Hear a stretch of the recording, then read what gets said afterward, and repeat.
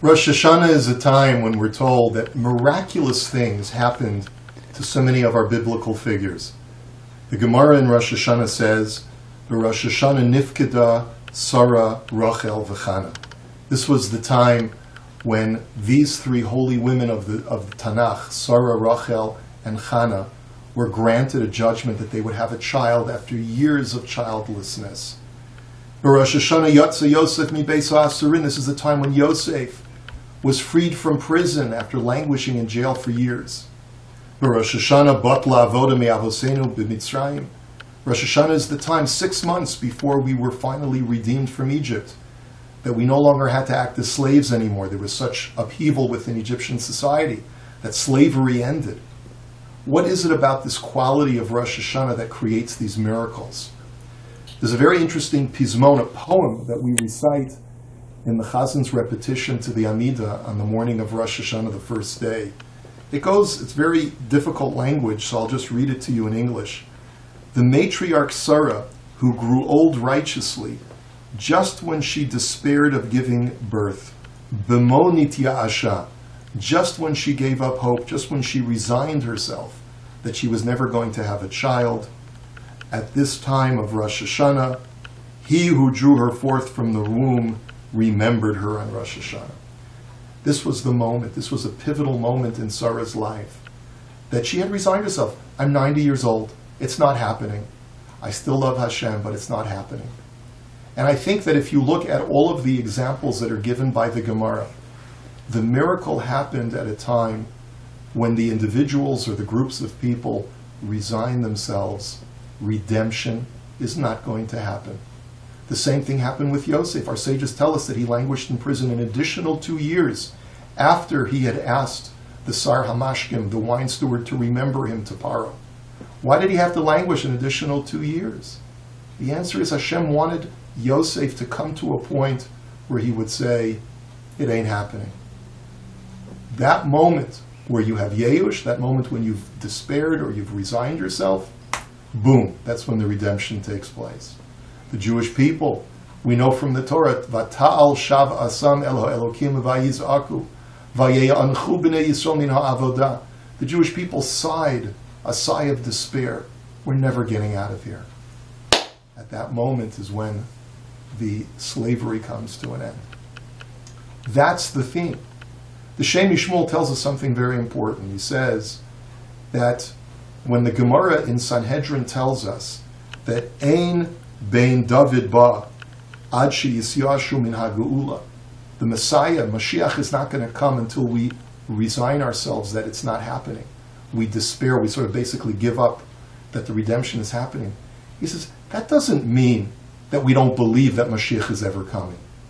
It means that we don't make our devotion to Hashem contingent upon Mashiach coming. It means that we've resigned ourselves, whether he comes in my lifetime, or my child's lifetime, or in 100 lifetimes from now. I believe Mashiach will come, but if I am not affected positively by Mashiach's coming, that will not affect my relationship with Hashem. That's what Hashem is waiting for. You know, they say many versions of the same story about the Baal Shem Tov, that he was told because of something that happened, he was given a heavenly message that he had lost his share in the world to come. He lost his chelik in Olam Haba.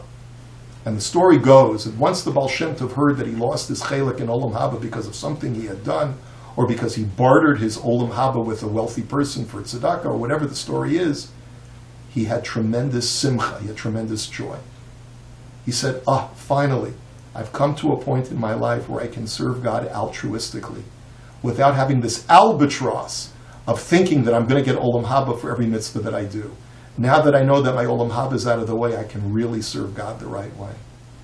And I think that when you think about all of the prayers that we're going to be gathering in shul for over Rosh Hashanah, almost none of those tefillos that we say on Rosh Hashanah have to do with us. It's not about us, Hashem. It's all about coronating you. It's all about declaring you king. It's all about wishing for you, Hashem, that all of the things that you want for this world should come true. And that's really why Rosh Hashanah is an affirmation of our desire. We just want your will to be done. We want a closeness and a relationship with you, not because of the gratification or the reward that comes with it. We're resigned that even if nothing happens to us, we just want the new year to be a year of where your will is done.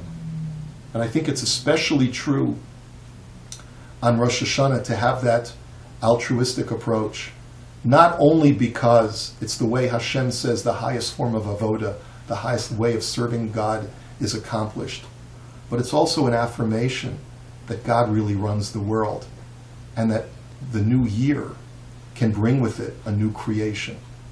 When we've resigned ourselves to our current reality, we can also at the same time contain the notion that next year is going to be up to God to create an entirely new world. Fine, I'm at a point in my life where, whether it's a shidduch that I was hoping to get, or whether it's a parnasa that I was hoping to get, or whether it's a certain medical condition that I was hoping to receive, it doesn't seem like it's happening.